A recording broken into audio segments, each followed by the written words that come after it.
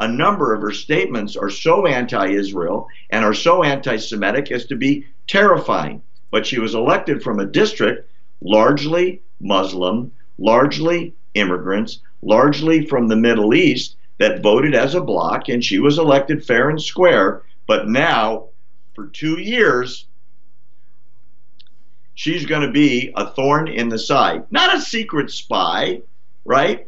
She's out, yeah. She's in public, and she's not keeping it a secret. In fact, she's going to have dress-up day in January to show you exactly where her allegiance is. Can you imagine, Jermain, what a circus it would be if 435 members of Congress in the House and 100 members of the Senate showed up in their native costumes, right, from wherever they family came from at one time in the past to show where their allegiance was.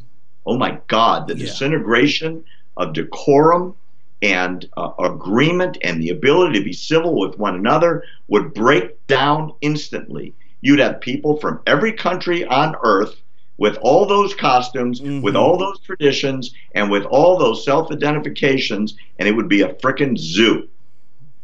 Yeah, it will be a zoo.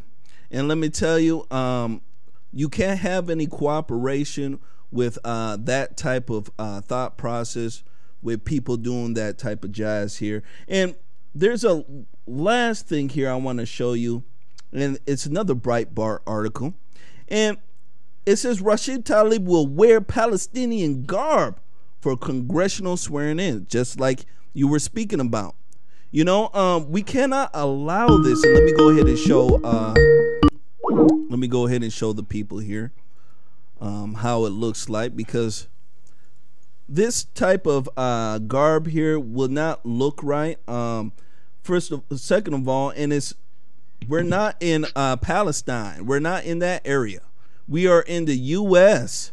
And people should need to keep that tradition and that decorum so that we can respect the office and our government. That's one thing that is missing. And it seems like liberals, what they'll do is they'll say that if she's not allowed to wear it, that means that people are being racist. This is what they're going to say, and they will win with that because people are weak nowadays, Barry, let me tell you.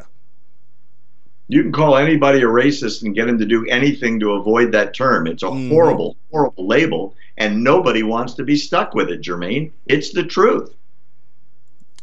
Yep, nobody does, and this is the main reason why I do this show, so that we can bring out the truth, so that we can get people to really get all the information for them to decide and for them to really stand up for what is right. And I believe that is what's missing. Now, Ilhan Omar is in the news, and she's another Muslim woman that got voted into Congress in my own beautiful state. I can't even say it's beautiful anymore, Barry.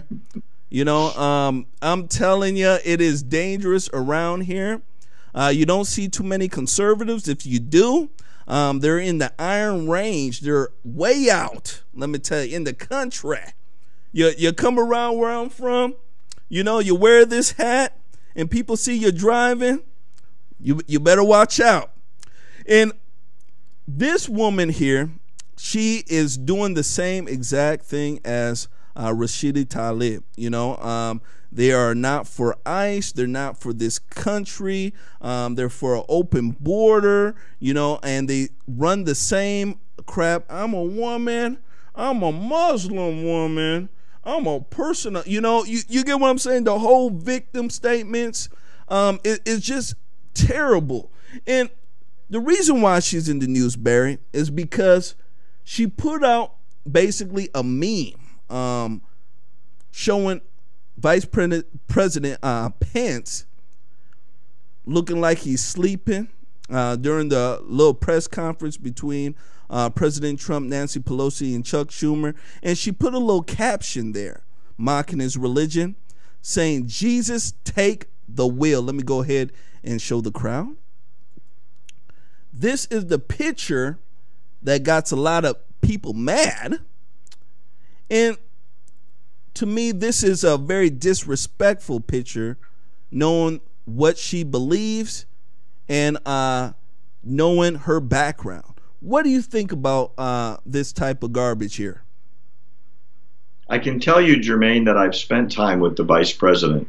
He is a wonderful man of wonderful values. I truly liked him as a human being, and I like a vast majority of what he stands for.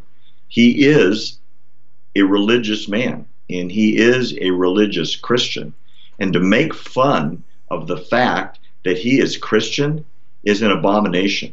It is disgusting, and I should add, very, very un-American. We, as Americans, don't make fun of anybody's belief. We have freedom of religion, meaning whatever you believe, as long as you're not hurting me, is totally okay and protected under the Constitution. And how someone that is about to take the oath based on the Constitution can start off with making fun of a Christian who happens to be the second most powerful, important person in the United States of America is disgusting. And you know what really bothers me more than that? No public outcry. Yeah. No 10,000 protests on Twitter. No shutdown of her Twitter account. No banning of her Twitter account. Why? Because it seems to be okay to bash religion, unless it's Islam. That scares the heck out of me, because what's going to happen when she really has power and she just doesn't have the microphone? As you say, she's going to be your representative in Congress, right? And I take it that you believe that your religion is important to you, and to her, your religion sounds stupid and has no respect worthy of her giving you respect. I hope that disgusts you. I assume it should disgust all of your viewers. I want to add one more thought. I've done a number of videos on this, and they're at the Feinberry website. We've talked about Thomas Jefferson. He was a scholar, maybe the smartest man that was ever in government. He wrote the Declaration of Independence. I mean, he's that kind of guy. And America is what it is largely in the beginning because of Thomas Jefferson.